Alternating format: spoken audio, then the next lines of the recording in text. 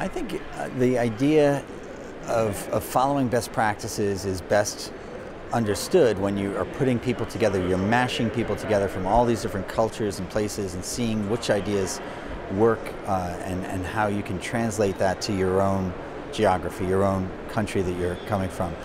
When we think of the transport issues that are facing us as individuals just coming here today, we're facing a lot of similar problems all around the world, but there's many unique solutions to those problems, and sharing of those solutions is an area that's of interest to anyone who's looking at public policy anywhere.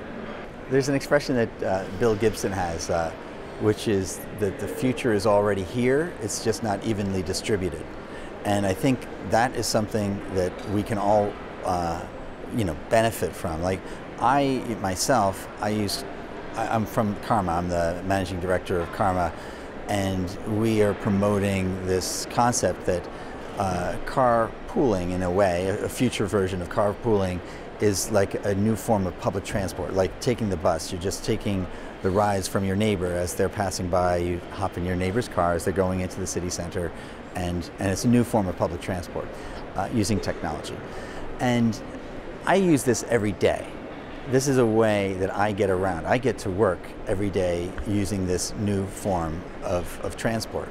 And in 20 years, perhaps hundreds of millions, billions of people will be using it.